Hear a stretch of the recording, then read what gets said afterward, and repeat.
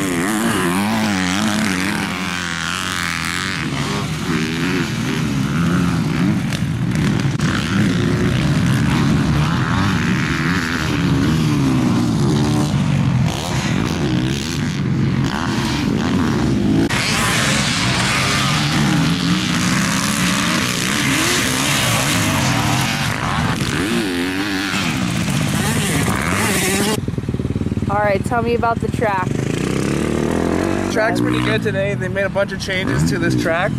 It's really fast and technical, and this bike suits it really well. I like it. Good for training. What's an adjustment you need to make to your bike? More so the rider needs to get into shape, go to the gym more. I think the bike's actually pretty good. I don't know if you can tell in the video, but I feel a lot better, so. Who's missing from the track today? Huh? It looks like Alan's gone MIA again. I don't know if he just doesn't want to ride with me or he's just over it, so. This one's for Alan. I miss you, brother. I miss you, brother. Wish you were out here. But I think you got a girl now, so or because I don't have a van, so you don't want to hang out with me. I don't know what it is. You gotta go out all the time. Oh shoot, we got the freshies. Sheesh. Add to the collection, baby.